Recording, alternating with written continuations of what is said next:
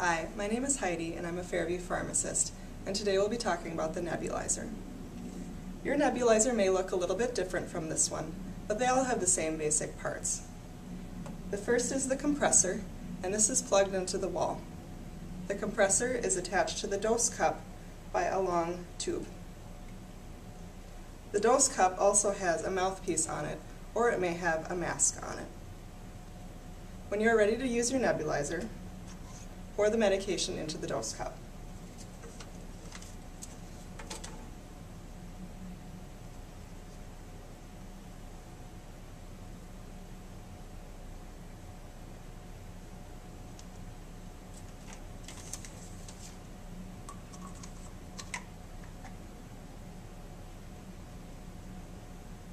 The dose is now ready.